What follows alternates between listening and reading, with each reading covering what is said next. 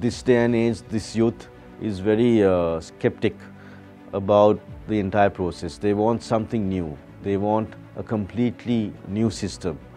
Being part of a democracy goes beyond just voting for our representatives. It's a good start, but people should also have the freedom to express their thoughts on how the country is run.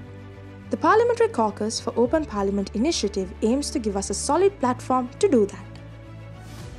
An initiative of this nature is so important when Parliament can go and meet people, meet the community to understand their concerns and also to make sure that they are part of the process, they are part of the decision making.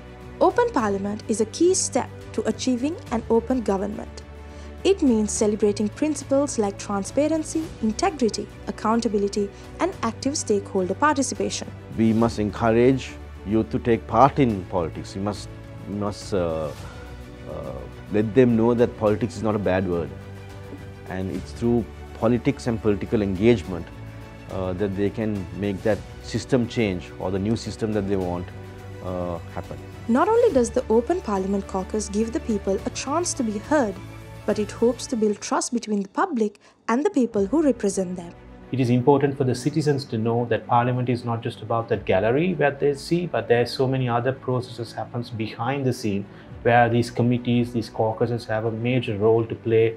They've already got the show on the road, holding workshops in several cities like Kandy and Kegalle to get people and politicians on board the initiative.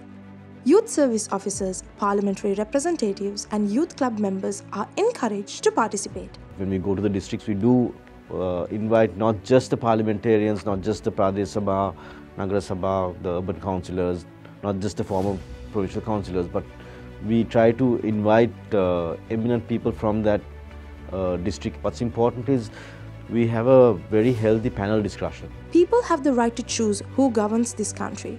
But unfortunately, sometimes people waste that opportunity by not exercising their right to vote. If they don't engage, if they don't do the very basic requirement of going to the polling booth on the day of elections and casting their vote, exercising their franchise, I think they lose the right to criticize. This is where the Open Parliament initiative comes in, to make sure the people are aware that the democratic process is ultimately their choice, and to bring the government and the people of the country closer. But as long as the kids of this country engage and believe that there's a future for this country, I think if we are doing that with the Open Parliament Caucus, that's a win for us.